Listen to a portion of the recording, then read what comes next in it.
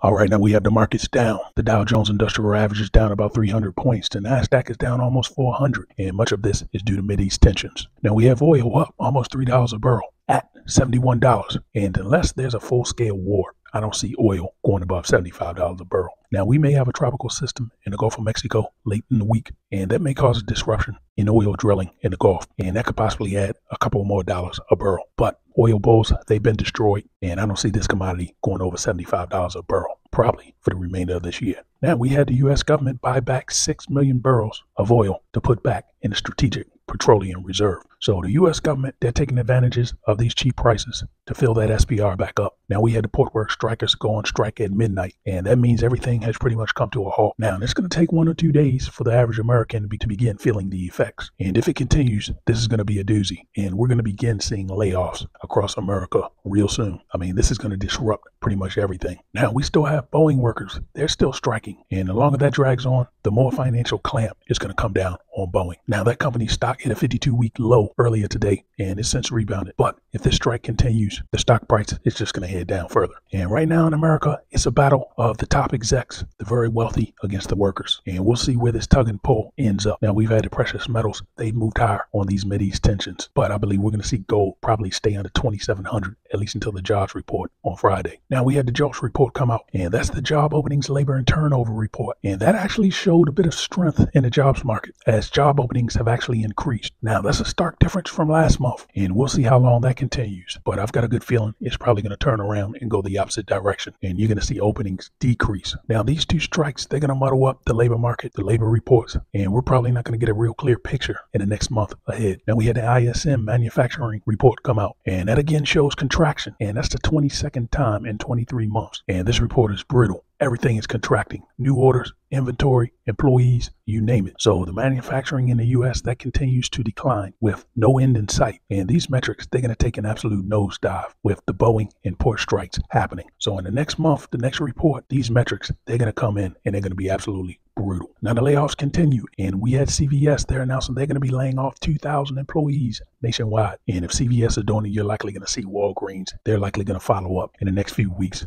with an announcement of layoffs. Now, we're going to have Nike report their earnings after the bell, and we'll get a look and see if they've been able to turn around the lagging sales that Nike has been experiencing. And my guess is you're going to get the same thing, contraction of sales in North America and growing sales in other places across the planet. Now, this market's red, and we'll see if they can claw this back and turn it positive. Now, the markets yesterday were down at a similar point, and they managed to bring that back and turn all the indexes green at the close. And we'll see if that miracle can happen again today. This quick stock market commentary, please like and subscribe.